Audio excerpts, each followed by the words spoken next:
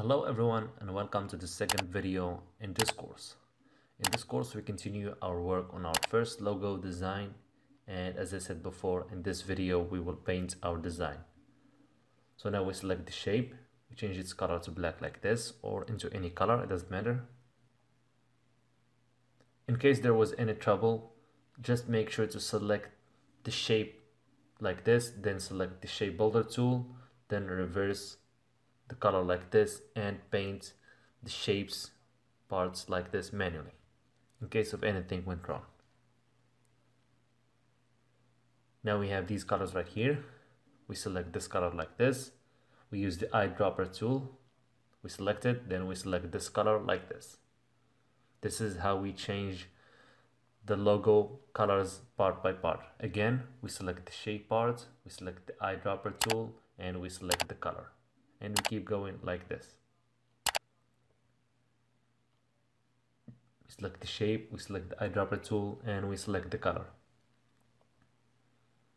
And always make sure to select the part of the shape you want to select, you want to paint, then select the eyedropper, then select the color that you want to paint that part with.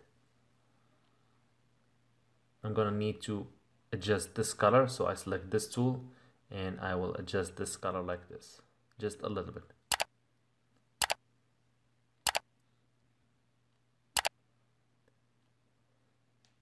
Now we select the second part and we select this color like this. Then the last part and we make it like this. Now we select the whole shape like this. Then we remove the stroke like this. As you see, the shape is stroke free.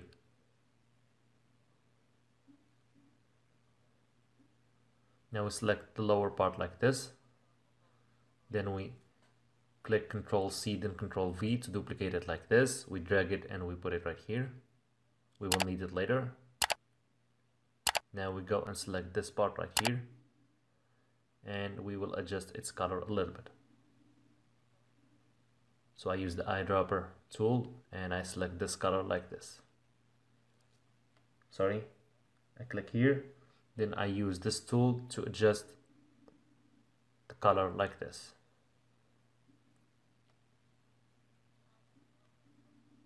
I can tilt the color like this, as you see, to change the angle of the gradients of the color.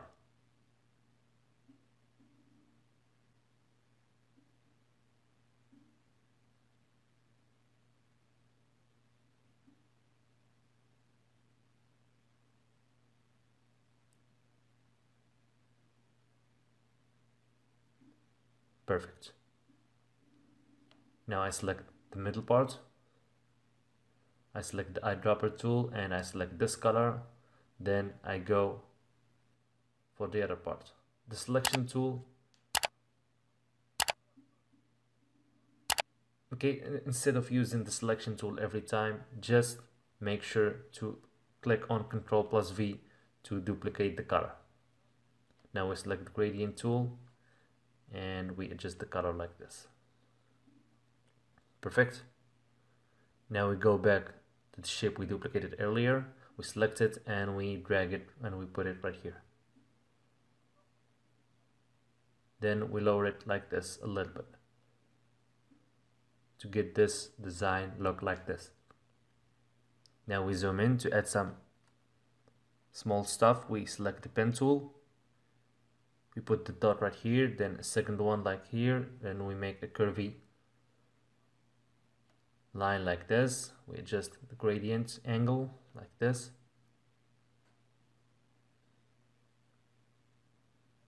Perfect. Now we make it a stroke or a line. We make it 2 points like this. Then we put it right here.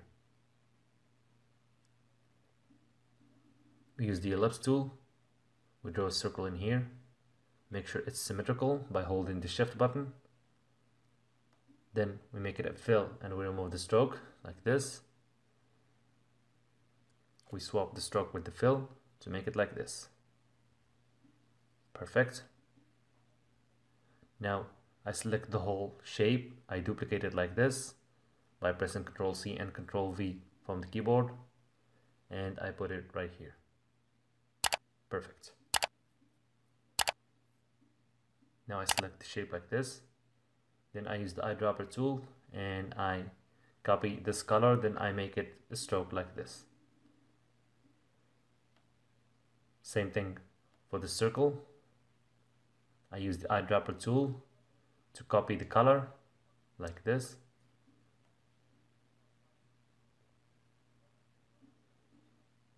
And this is our logo so far. Now I drag the shape right here. And now we're gonna start typing our text in the logo.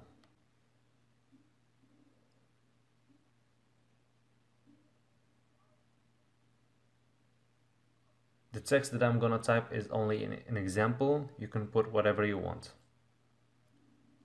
If you're designing a logo to a person or a company or anything, of course you're gonna type the text they want you to type. Now we adjust the size of the text like this, 48 points. And for example, we type butterfly like this. This is just an example, as I said.